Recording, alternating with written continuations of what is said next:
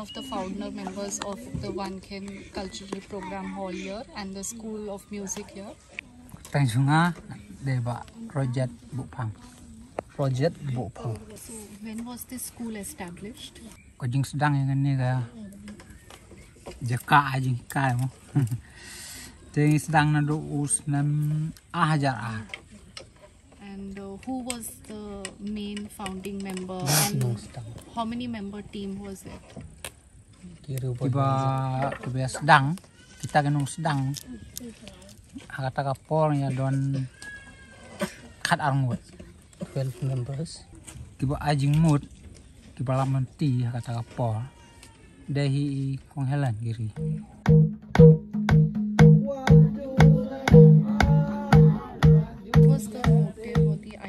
Behind opening this school?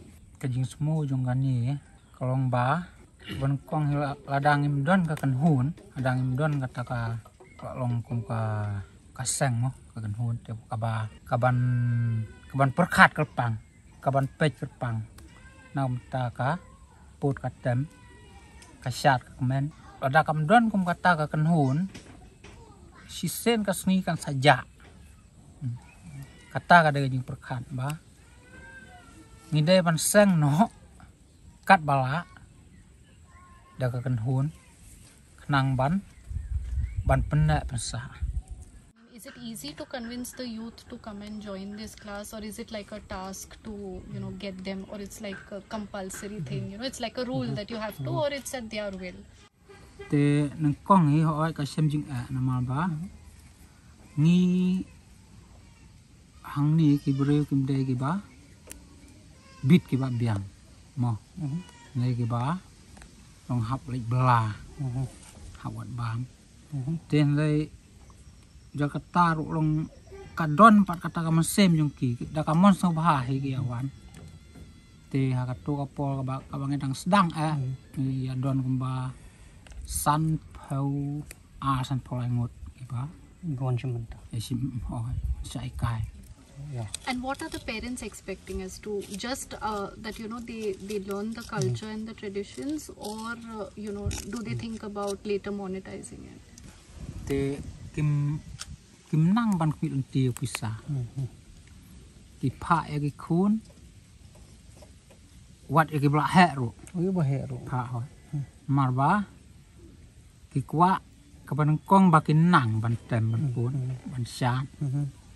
Te long sakawai pan ki kwa ba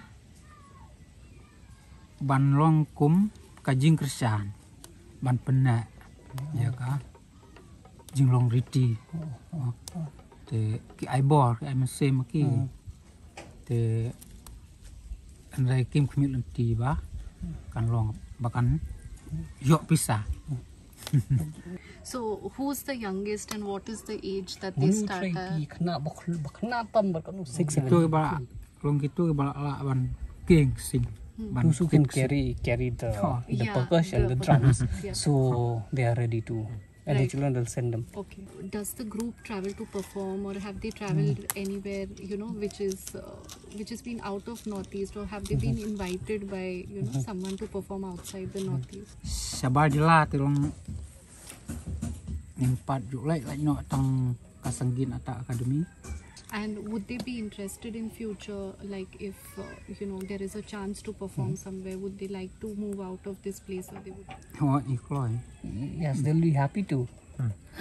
Yeah. And would they like more guests coming here, like something that we arranged today? Would they like it on, if it takes place on a regular basis once the travel season starts? Would they appreciate that kind of a stuff, or they still want to, restrict to the number of people coming here to witness their performances?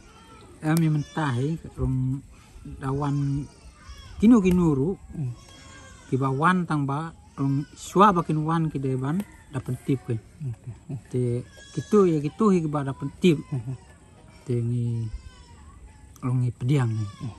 Dagi ong kumnu rong namangi rong nga es ngotu mo. Te pediang ki. Tenai ki suwan kum tu dak apa yang ni ong lek umta gitu dengan pediang. what would the groups and his as the head of the group expectations be from the organizers and the guests who are coming? Do they want them to follow a particular decorum when they are here? So any kind of instructions that we should be, you know, sensitizing the guests about before they are here? Inu kunu kibawan, kibla ada pentip yang ni, tinggi bak klik mang, ada kaji aku menuru, kadai kapap yang ni. Jika aku keburum yang kita nongwan pan kabdi kabangun via pendek. Ta kan long, kum bagi juk long, sebut kidai ki baju di bam. Te kila ai ban di on bam tang ba, kin hap hapok ka, jempun ya yang ni. Okay.